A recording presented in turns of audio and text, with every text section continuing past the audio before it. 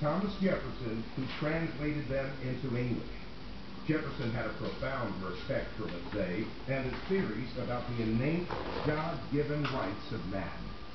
In fact, when Jefferson completed the writing of the Declaration of Independence, he immediately sent an original draft to Filippo Mazzei for his comments.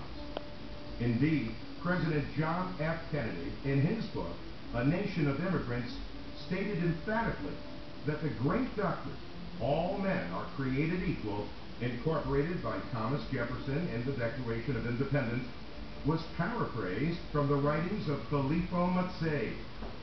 With the outbreak of the Revolutionary War, Mazzei wanted to join the Continental Army, but Congress insisted that he go to Europe and assist Benjamin Franklin in securing aid from the European powers, particularly France. After America's victory in the war in 1783, Mazzei returned to the United States, and then he boarded a ship to return to his native Italy.